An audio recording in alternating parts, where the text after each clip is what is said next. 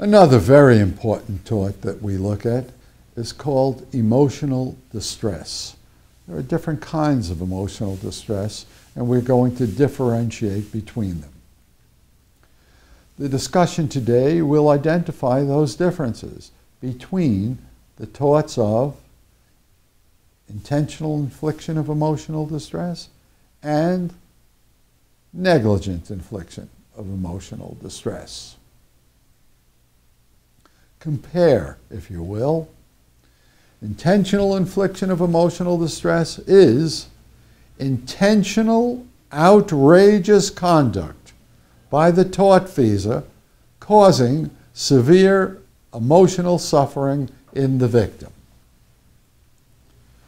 The elements are outrageous conduct by the tortfeasor, conduct that is intended to cause severe mental anguish, and the victim suffers severe mental anguish as a result of the tortfeasor's conduct. Negligent infliction of emotional distress is another tort.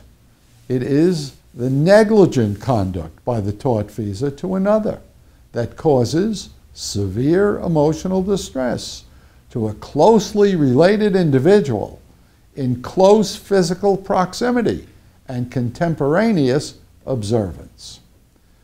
The elements of negligent infliction of emotional distress are close relationship to the victim, close physical proximity, and contemporaneous observance with the observer suffering extraordinary distress. Ladies and gentlemen, they are two separate torts. Do not confuse them.